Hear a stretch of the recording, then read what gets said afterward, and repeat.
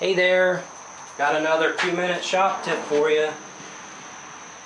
Sometimes you have to deduct one measurement from another one, and it can be pretty hard with fractions.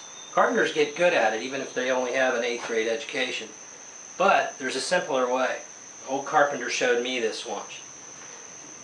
We used to carry stick rules all the time. So it was like having 2 rulers with you because you had your tape measure and you had a stick rule.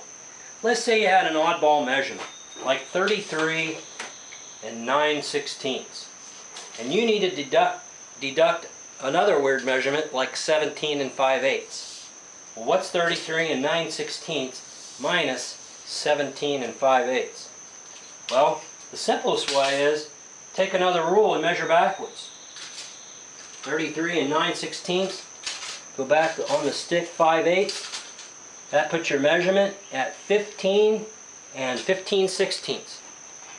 Simple.